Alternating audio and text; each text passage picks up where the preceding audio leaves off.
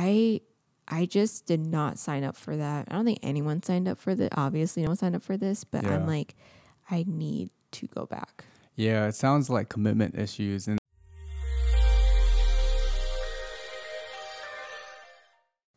what's up, everyone? Welcome to the When Wednesday, where we upload an episode every week. And if you're new to the channel, welcome to the channel. Welcome to the podcast. And if we haven't met yet, my name is Tommy Nguyen. And I'm Sophie Nguyen. And we moved out here to Silicon Valley right after we graduated from college. And prior to moving out here, we didn't know anyone. We didn't have family out here. Fast forward to today, we started a business together and we found community that we love. And that's why we created It's a Win-Win podcast, because we know what it feels like to not have community. And a lot of us are feeling the weight of that because of the times that we're living in. And so it was something that we wanted to do. We wanted to create this podcast for you guys to feel connected in some way. And we share our lives and our stories with you, and you guys share your lives and our stories with us. And so far, it's been super awesome getting to know you guys better, hearing your stories. So thank you guys for connecting after watching or listening to the podcast. Oh, yeah. And so before we begin our topic of the day, I just want to see how you guys are doing. Please comment below if you're watching on YouTube, how you guys are doing. And we like to do this thing where we share what we're drinking, because when you're filming a podcast or recording a podcast, you talk a lot. And so staying hydrated is important. And so today I'm drinking ginger ale in my cup. Yep. And I have some nice, cool, crisp water. Yeah. So pretty simple today, you guys. Let us know, what are you guys drinking if you're watching this podcast? Yeah, and before we get started, I just want to ask you one quick question. Are you a taco person or are you a pizza person? Tacos or pizza? Let us know down in the comments your favorite tacos or your favorite pizza, and let us know where you get your favorite taco or your favorite pizza. We would love to know. Because we need some ideas, because we miss eating at restaurants indoors. The last time we ate at an indoor restaurant was exactly a year ago. Yeah, it's been a long time. I think last March, almost exactly a year ago, before everything shut down here in California. And as of recent, I think today or earlier this week, California has moved to red tier. So for our friends and family out of state, what that means is we move to a less restrictive phase of opening. Exactly. And so more businesses can open and they can increase their capacity. And when we say open, we mean open indoors. Here in Santa Clara County, we've been at the strictest restriction, like the most restricted county, I think, in the U.S., where a lot of businesses in terms of indoors have been closed, and it's been hard on a lot of us, especially on the businesses and the economy here. Yeah, Santa Clara County, I think, is definitely one of the strictest. I think it's safe to say in California, I would even want to assume the U.S. I don't want to say false things, but based on what I see on social media and where, our friends who own businesses or run nonprofits and all these other things, they really keep an eye out on all the things that our county opens up and what they don't allow. And so I'd say it's been really strict. It's been really hard at some points in the year. It's been a full year, living like this. And I felt really discouraged a lot of the year. I just felt like there was never hope. But then I would see my family being able to go back to work, because my family works in restaurants and they're able to go and work. And it's amazing that they can work and make money and provide for themselves. And then there's restaurants here that are really, really struggling. And then you have businesses who are like trying to keep their money and, not spend, and which also affects other businesses, like to our business. It's some people want to spend marketing dollars, some people don't, and some people aren't there yet.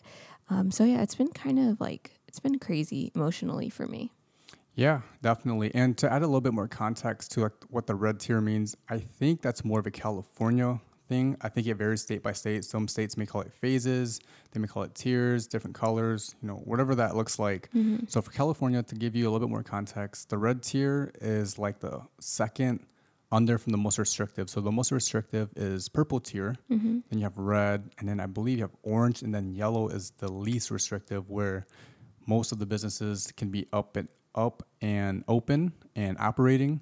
at almost full capacity. I don't think it's 100% full capacity, but when you get to the yellow, that's when, things can start to feel a little bit more normal, like how it was, exactly a year ago. Yeah, so we've never been in yellow tier, obviously, and I don't even know what that's going to feel like or be like. I mean, I love that it's not crowded in Trader Joe's and not Yeah. crowded in Yeah. restaurants, and everyone seems to be more clean, which is really a nice thing to see. So I'll be interested to see how it is in yellow, but yeah, we are in red tier now, and I was at the grocery store that has like a food court in it. It's like a Japanese grocery store called Mitsuwa, and they had people eating inside, and it was so exciting to me. I just felt like there's hope for us. I feel like since we haven't seen that in so long, to see it now, it's almost like, man, that's crazy. Yeah, Like, it's there's people weird. eating inside, while other states have been doing that, for a Forever. while now. But for us, where we live in the Santa Clara County, it's almost like shocking to see, like, whoa, people are eating inside. Yeah, we were walking by Cheesecake Factory yesterday, and we're like, oh my gosh, there's people inside. Mm-hmm. And so I don't know where you guys are listening from, but let us know if this is like crazy to you, or if you're like, yeah, I get it. We don't have any restaurant indoor dining open either. But I think it's at the perfect time. The weather is getting warmer and warmer each day, it seems like. And so I'm just excited to eat inside. If at first I was a little bit nervous, but if the rest of the world is doing it, or the rest of the US rather, I think we should be okay. Yeah. And so we talked about red tier, right? Do you want to let us know like what that means? Like we moved into the red tier zone, right? So most likely capacities have increased, at least for some indoor areas. But there are a couple other things that are reopening, other businesses that are reopening, if you want to touch on that. Yeah, so now you can eat inside of a restaurant. You can go to the zoo, museums. You can work out in a gym now, which is a really big deal because inside. That's crazy, huh? gyms have been closed forever. Yeah. And unless you could do outdoor workouts, you couldn't open, So businesses like gyms have been out of business for a long time, like a year now, if they didn't have like a parking lot or something to open up their stuff in. So gyms, and then movie theaters. Yeah, movie theaters. That's a big. I think that's a pretty big one because you're sitting inside, you're watching a movie for at least 2 hours, and I'm gonna be really interested in seeing how movie theaters are going to. How are they planning to keep everyone safe while still being able to enjoy the movies still? Yeah, speaking on movies, I honestly don't think that I want to go to a movie anytime soon. I've never really liked movie theaters anyway. That's true. We've talked about this, right, on the podcast? Yeah, I think so. Yeah, if it's like a leather seat, super fancy and clean and nice, sure, why not? But bougie movie theaters. Bougie movie theater. Only for Sophie. Yeah, because of the cleanliness, really.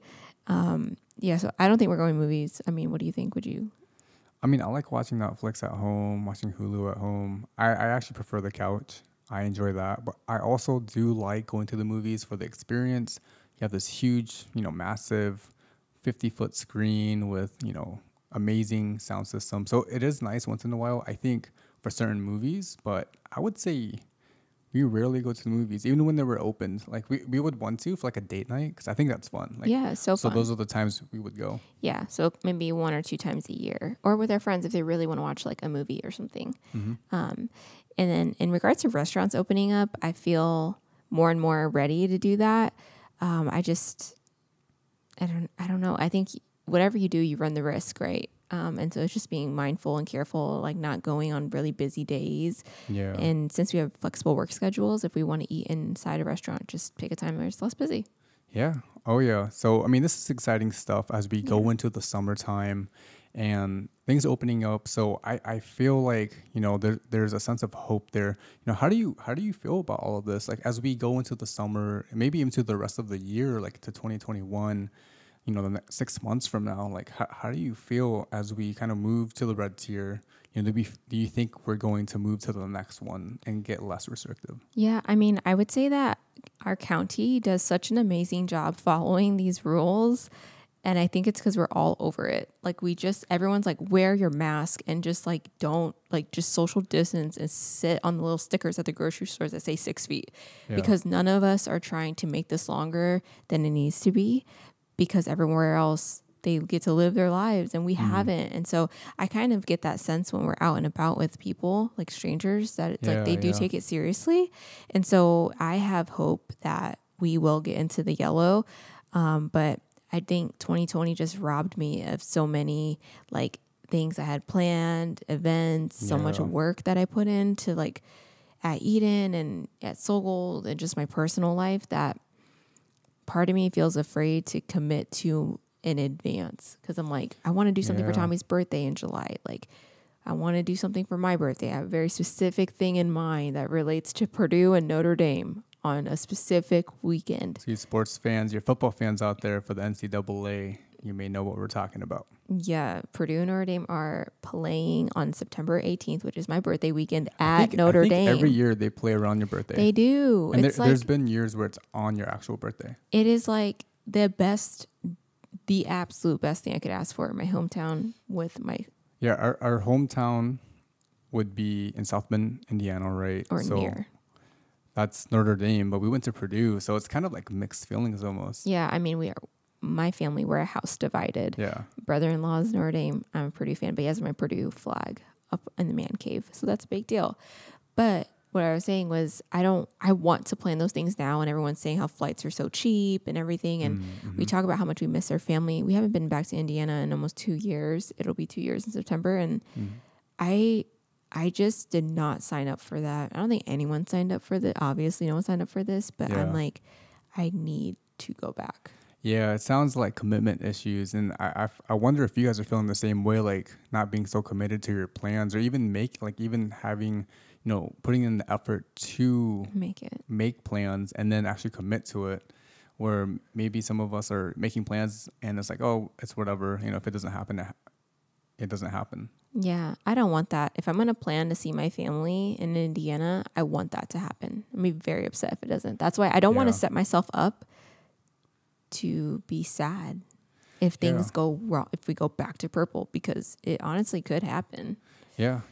I mean, so how would you describe like how you feel about all of this? Right. Like in the moment? So you don't want to set like any plans because you don't want to have too high of expectations because, you may be let down. So how are you feeling about that? Like, do you feel like discouraged? Do you feel hopeful? I mean, overall, I do feel hopeful that this is going in the right direction, of course, and our friends are all getting vaccinated and stuff like that. Yeah. A lot of our friends have talked about it, actually, that were unexpected that are getting it. Mm-hmm. Actually, I think a lot of people are, at least a lot of our from friends the people that we've talked to, I would say at least 50, it's 50-50 for sure. The people who are priority to get it, people who are on the front lines, healthcare workers or within that space, I think have like a priority, right, to get it. And then of course the demographic of the age, if you're an older person, if you're fit within that age category, then you can also get it. Yeah, I don't follow any of that because I just know we're going to be at the very last. We're young, we're healthy, and we're not frontline workers. So yeah, I don't really follow any of the vaccine stuff. But yeah, I think overall I'm hopeful. I just want to set low expectations for this year because I just don't want to disappoint myself like I did last year. Yeah, that's pretty good. I feel the same way, at least for this summer. I'm hopeful to an extent, I think. Long term, I really don't know what that's going to look like. I am naturally a positive, optimistic person. So I tend to lean more on the hopeful side. But also, I want to, not be overly optimistic and, think everything is going to go 100% back to normal. There's definitely like a reality check with all of that as well. So, I'm hopeful up to the summer. And depending what summer looks like, I would say majority of the times when people go out for like, let's say vacation in the summers, it's usually, at least here, like it's like the beaches, it's hiking, so it's outdoors. Beautiful. Oh, Yosemite. So I think there's less chances of it spreading because we're going to be outside, which can be nice. Yep. And I mean, we love the outdoors here. It's just so beautiful. Oh, yeah. Like if I could do another Yosemite trip in 2021, especially in the spring, oh my gosh, I would love that. Yosemite is like one of my favorite places. Like, and it's literally like a 3-hour drive or like 3.5. Yeah, we're gonna do that this year. Yeah. That sounds fun. It was fun. We did it last time. Make sure you guys watch Last our fall. Yosemite video on our YouTube channel. Yeah, we have a video when we went to Yosemite, and it was an amazing time. Yep. For sure. So can you guys share with us just how you guys are feeling about the restrictions and where in your area, in your state, in your country, wherever you're watching from? Yep.